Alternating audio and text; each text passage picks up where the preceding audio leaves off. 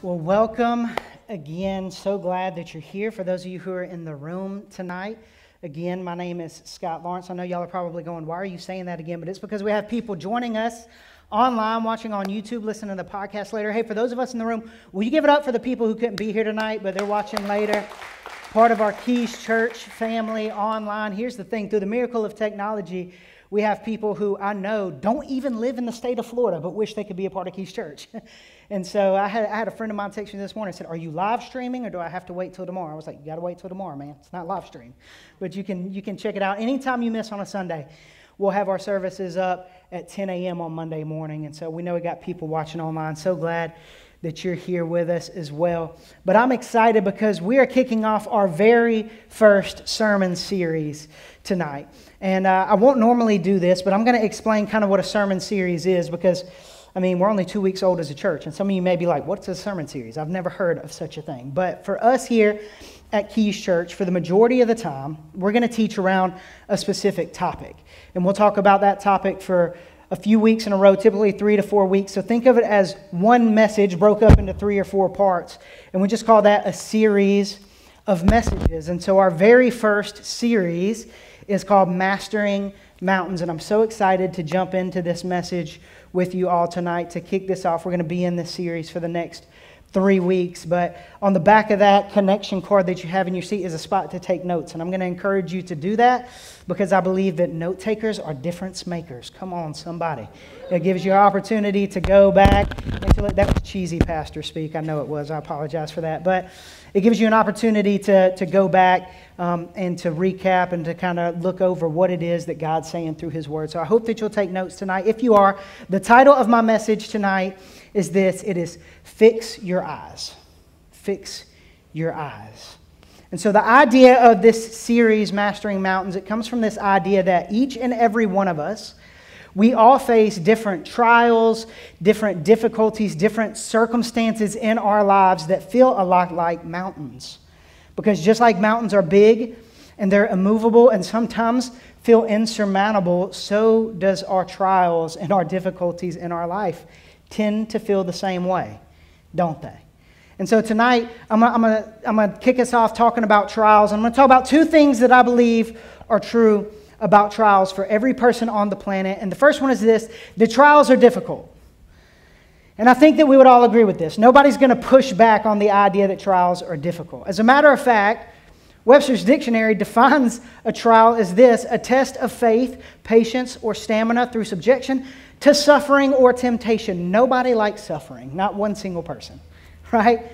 Nobody likes test. Can I get an amen? Like, nobody likes test. If you do, come on. I mean, we love you anyway. You're still welcome. But come on, nobody likes tests. We know that this is true. Nobody likes trials. Trials are difficult. Not only are they difficult, trials are not optional. They're not optional. At some point in your life, you are going to face trials and difficulties. And you may be thinking to yourself, now, Pastor, that's not very positive. Well, guess what? I am positive that at some point in your life, you're going to face trials and difficulties. Okay, there you go. Like, it's going to happen. We know this because life doesn't call ahead and say, hey, would you like some trials and difficulties? That's not what happens. It just tends to sit on your lap, right? Work slowing down and getting laid off is not optional. Your marriage spiraling out of control and your spouse leaving you, that's not optional. Going to the doctor thinking you get a regular checkup and you find out that you have cancer, that's not optional. Raising your children up in the way you know they should go, but then one day them just leaving everything that you've ever taught them and becoming somebody you don't even recognize, that's not optional. Losing a loved one, whether it was expected or unexpected, is not optional. We know this. We all face trials. We all face difficulties. We all face mountains. Every single one of us. Every person in this room has faced different trials, different difficulties, different mountains in their lives. We could literally get in a single file line and walk across the stage and I could hand you a microphone and every person in this room could tell of a trial or a difficulty that they're either going through, that they have gone through, or they know that they're about to go through, and they would all be different. Don't worry, we're not that church. I'm not about to make you come on stage and tell people all about your business, but we know that this is true, right? Trials, difficulties, they come in all shapes and sizes. All mountains are different. Did you know that when it comes to real physical mountains, that there are over 1 million known mountains in the world? There are over 73,000 named mountains in the United States alone. And so you have your bigger, your more prestigious mountains, like everybody knows about Everest in Nepal, or the Matterhorn in the Alps, or in the United States, everybody knows about the Smoky Mountains or the Rocky Mountains. But then you have some smaller, more obscure mountains, like this one. This is beautiful Cheaha Mountain. Come on, that's a nice word, right? Cheaha Mountain. And guess where this is from? The wonderful state of Alabama, where I'm from, okay? Maybe if you're new, you didn't know I was from Alabama, that's where the accent's from. Come on.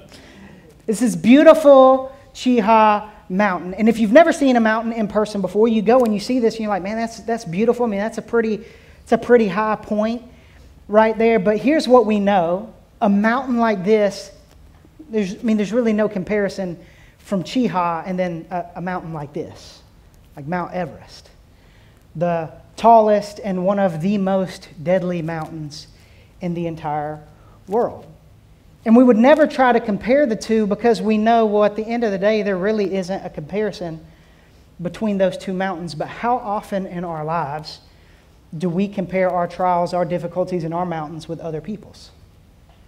I mean, have you ever caught yourself thinking something like this or hearing somebody say something like this when somebody loses their job? It's like, yeah, I mean, they lost their job, but like their spouse has a good job. So it's like not nearly as big of a deal as if I would have lost my job, Or, yeah, I mean, they're getting a divorce, but they've been unhappy for years. Like, everybody knew that they were unhappy. This was not a surprise to anybody. But, like, my spouse telling me they were unhappy, it, like, blindsided me.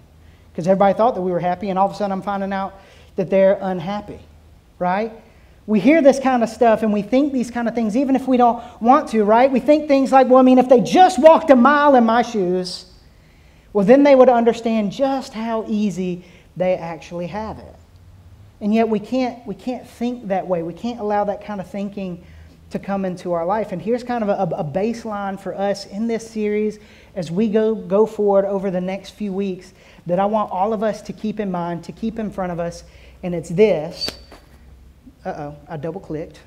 Every mountain is an obstacle for someone.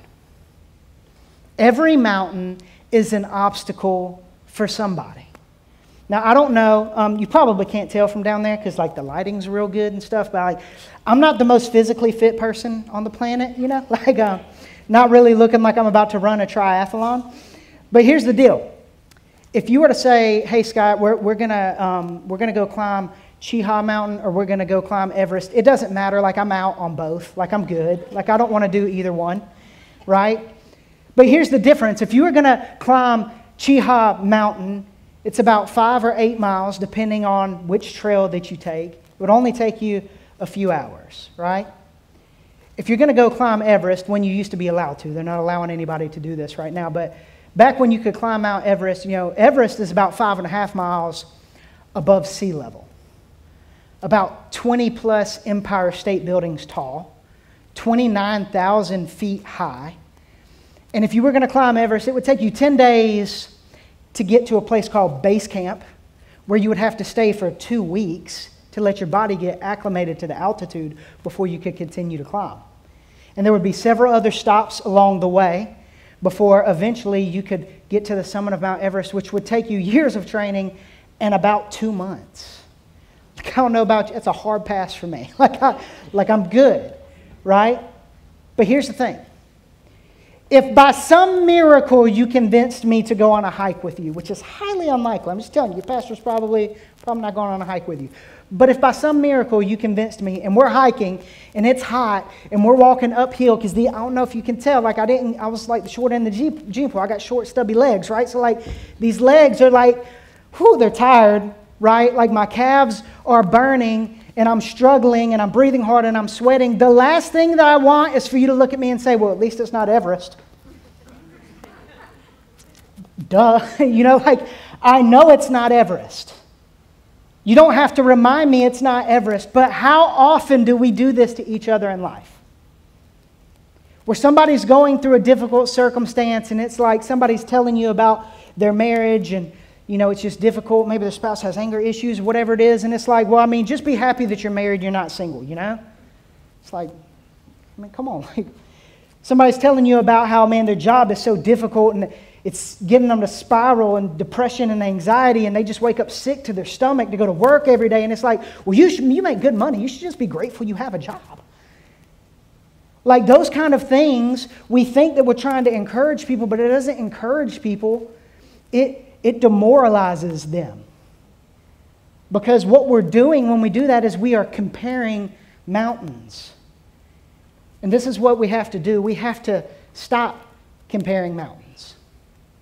We cannot compare the mountains in our lives to the mountains in other people's lives. Because just because something is a molehill to you does not mean it's not a mountain to somebody else. And something that may be a mountain to you may be a molehill to somebody else. Because maybe for you, it's not a big deal that you go to a job that you hate every day because you really are just glad you have a job. Or maybe it's not a big deal with you and your spouse have fights because you know divorce is off the table, but not everybody is in that same situation. We all have different trials, different things that we face, different mountains in our lives. And what did we say at the beginning? We said that we all face mountains. So guess what? If you haven't faced yours yet, it's coming, like I'm just telling you. And so the question that I want us to ask, that I want to answer tonight is this. If that's the case, then how should we view our mountains? How is it that we should view the mountains in life, these trials and these difficulties that get in front of us?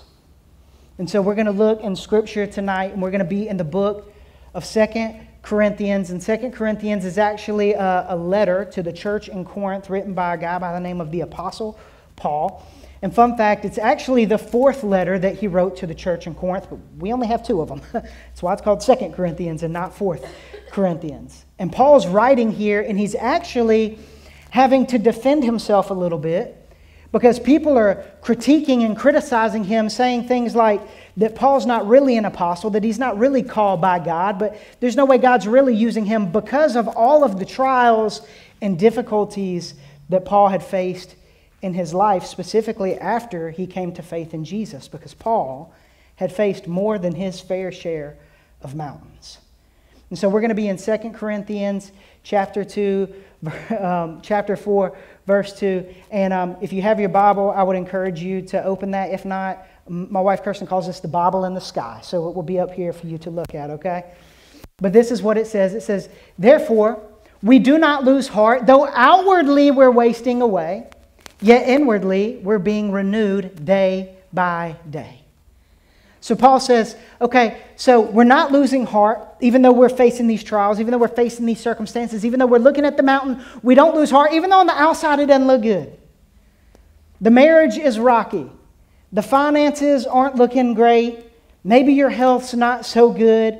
On the outside, we're wasting away, yet inwardly we're being renewed day by day. In other words, every day God's giving you the strength that you need to face the mountain that's in front of you. Paul's saying here, hey, you have what it takes. He continues on and he says this. He says, "For our light and momentary troubles are achieving for us an eternal glory that far outweighs them all." I find it so interesting that of all people in the world, the Apostle Paul would use the word light and momentary to describe trials, but specifically his trials, because I told you, Paul had faced his fair share of mountains. And just to name a few, at the point in which Paul's writing this letter, he had been beaten with rods 3 times for preaching the gospel. He had been stoned to the point of death where they thought he was dead 1 time for preaching the gospel. He had been shipwrecked on 3 different occasions. That's a whole other story in of itself, because I don't know about you, but if your boy gets shipwrecked once, you're never catching me on a boat again. Okay, like it's never happening. But Paul was shipwrecked on 3 different occasions. As a matter of fact, he was adrift at sea day and night by himself on another occasion. And yet Paul calls our trials light and momentary. What does that mean for me and you? Well, it means whether we want to hear it or not, this is true, that our mountains are momentary. The mountains that we're facing in life are momentary. And I know that it stings when you're in the middle of the situation. It's not what you want to hear. when you're dealing with the cancer, when you're dealing with the loss, when you're in the struggle of your marriage, when your child's a prodigal and they've walked away. Like, we don't want to hear that our mountains are momentary. But remember, Paul said we're achieving an eternal glory. Paul is writing to the church in Corinth here. And he is reminding them that we have an eternal glory. This life is not all there is. That we have eternal life in heaven one day with our Heavenly Father. And in the grand scheme of eternity, our mountains will not even be a blip on the radar of eternity. And this is what Paul is reminding us. And he continues on and he says this: so we fix our eyes not on what is seen, but on what is unseen. Since what is seen is temporary, but what is unseen is eternal.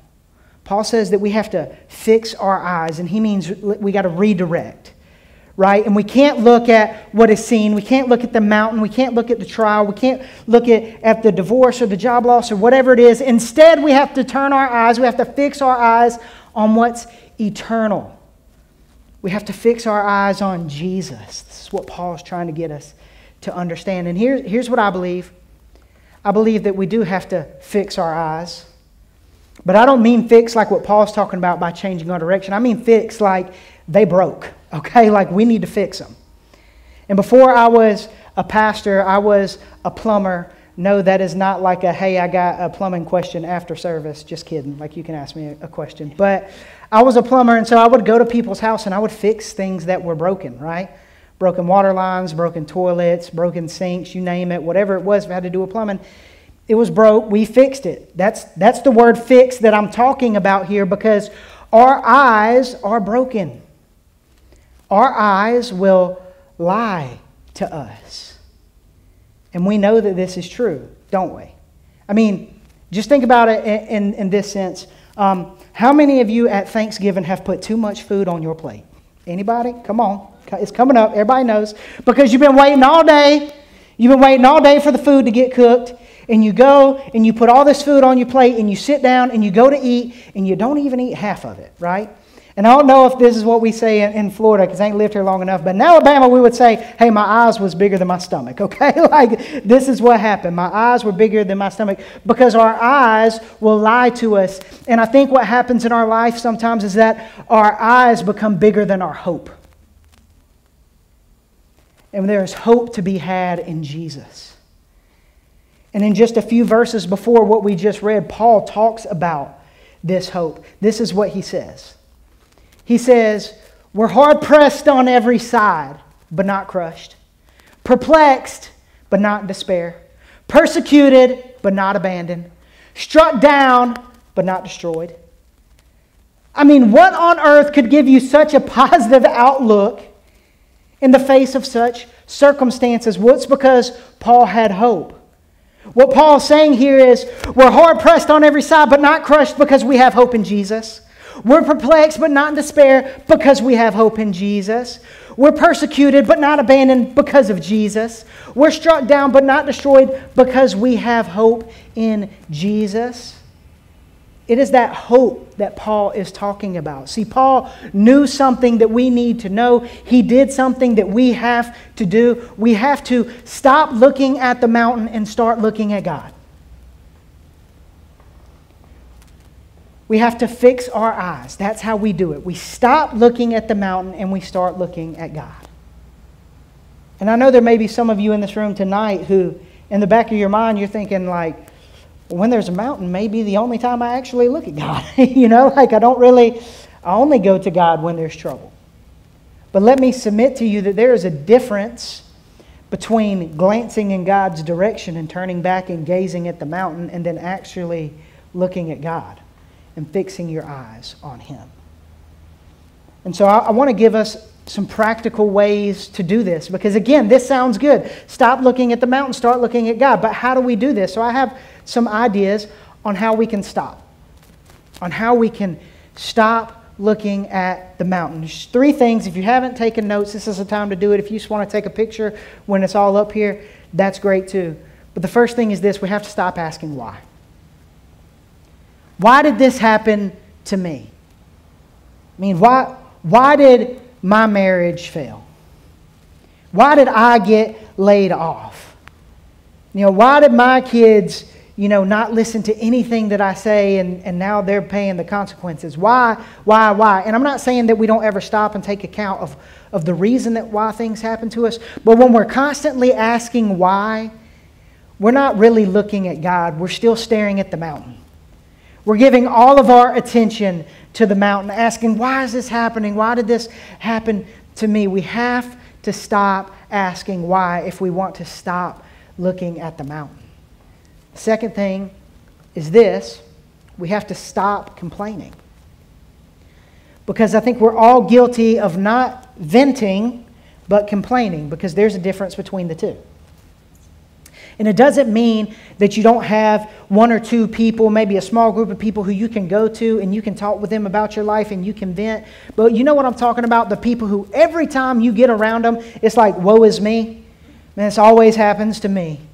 The sky's always falling. When it rains, it pours. All they ever do is complain about any and everything. You see, when we vent, that's momentary. When we complain, it's open-ended and it never stops.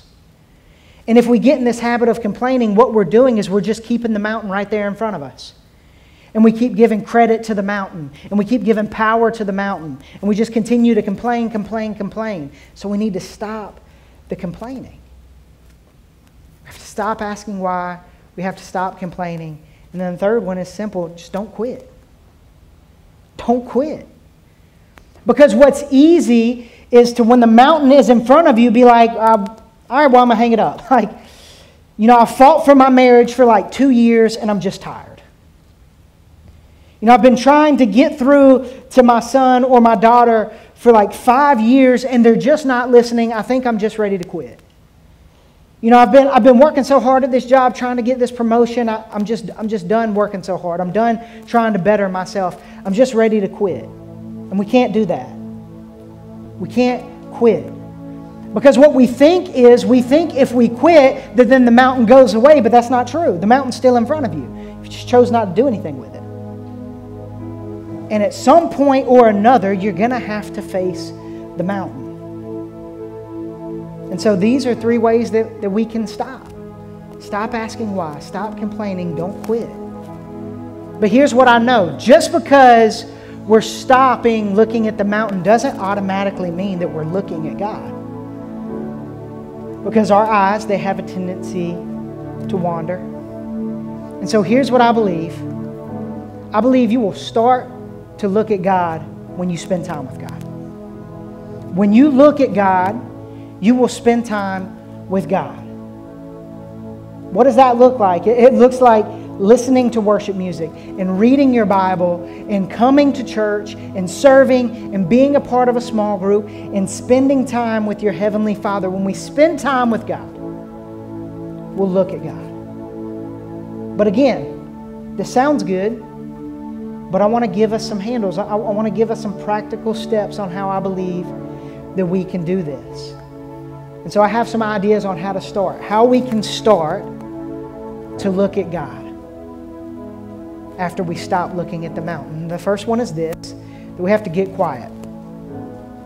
If you've been in church for any amount of time, you're about to talk about quiet time, and you're not wrong. But I think quiet time is like this phrase that we use in church that kind of goes over people's heads, and so I'm going to try to simplify it for us. When I say get quiet, I mean you just need to set aside a time in which you're going to cut off Netflix. You're going to put the phone in airplane mode. You're going to kick the kids out of the room, and you're going to spend some time with God. And don't fall into this trap of thinking that you have to be super holy and that this needs to be an hour a day. If it's 10 minutes, it's 10 minutes. If it's 15 minutes, it's 15 minutes. If it's 5 minutes, then it's just 5 minutes. Can I tell you tonight that your Heavenly Father would rather you spend 5 minutes a day with Him than no minutes a day? And so just making that time, whatever it looks like, to get quiet, to tune out the rest of the world, to say, I'm just going to stop. On the way to work, I'm going to listen to this worship music. While I'm sitting in car line with my kids, transparent, I do this every day. In car line with my kids, I listen to my 1-year Bible plan every day. It's just a good time for me. I got the noise-canceling headphones. They're perfect, okay? That's a good way to get quiet. But we have to get quiet. The second one is this: we need to get connected. Get connected. What does that look like? It means making sure that you are a part of a body of believers. Here's our heart at Keys Church. It's for everybody to be involved in a local life-giving church. If you're here and you're a guest tonight and you're like, this is cool, but I'm not sure it's for me, that's okay. Please come talk with me after service. I know a bunch of other pastors in this community who pastor great churches. We just want you to be a part of a church. We want you to be connected. And another great way to be connected is to do life with people in small groups. Here in just a few weeks, we're going to kick off our first season of Key Groups, which is our small groups, a place where you can do life with like-minded people. Because when we get connected, we're locking arms with people and they're helping us on this journey to become who it is that God's created us to be. If we want to start looking at our Heavenly Father, we need to be connected with people who are going to help us look at our Heavenly Father. And then the last one is this: stay committed. Stay committed. Because too often what I think happens is we get quiet once or twice, and then it's difficult, right? Because there's kids and there's life and so then we just stop. Or we get connected, but like a hurricane's coming, so I couldn't come to church. Like there's always an excuse not to come. Or like I tried a small group and it was awkward, so I never tried a small group again. We can't do that. We need to stay committed. Stay committed. Because if we stay committed, then we're going to be able to stop looking at the mountain and to start looking at God. And I believe that if we do these things, that they will help us fix our eyes. They will help us fix our eyes not only physically, but spiritually.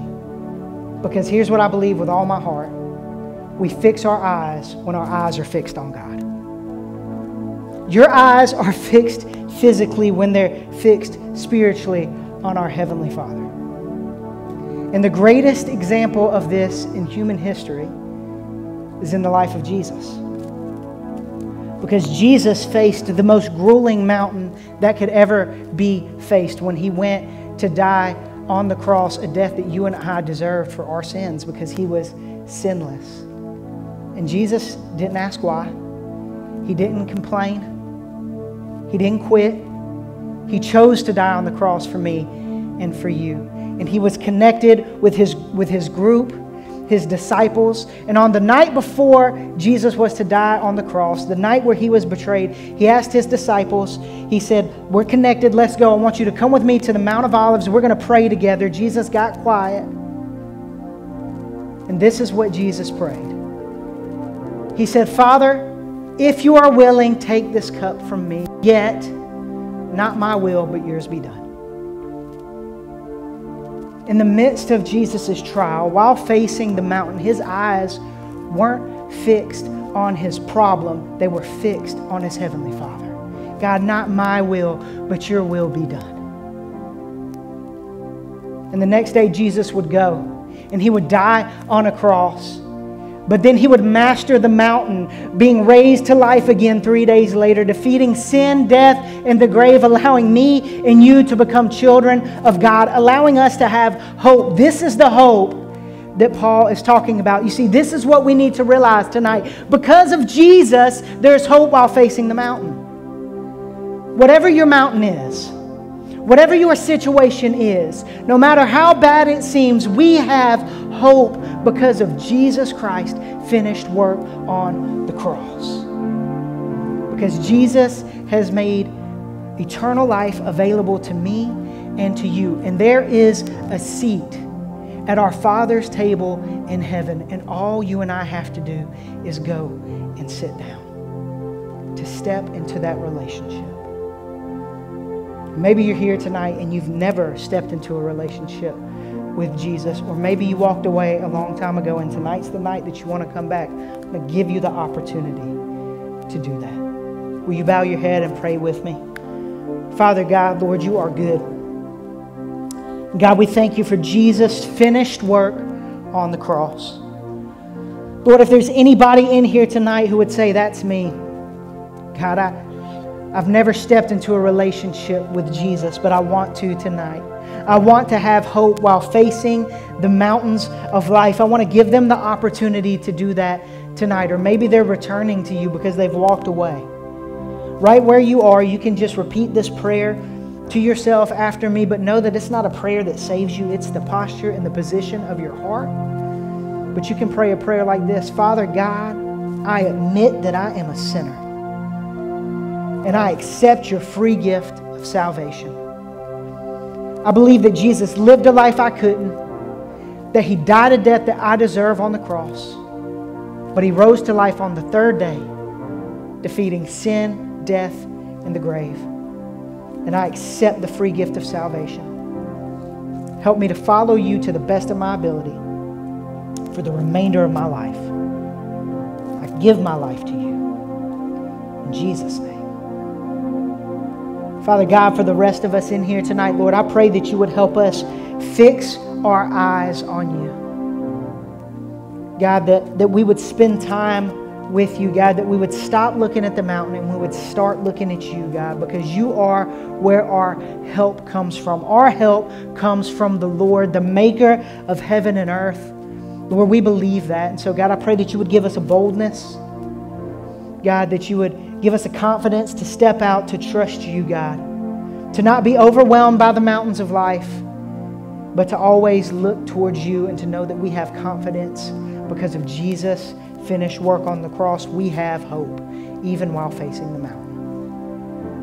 God, I pray for everybody in this room tonight, God, everybody watching online later, that you would be with them, God, that you would protect them, that you would go before them and behind them, God, that you would give them favor with you and everyone they see and talk to this week, Lord, and that you would bless them.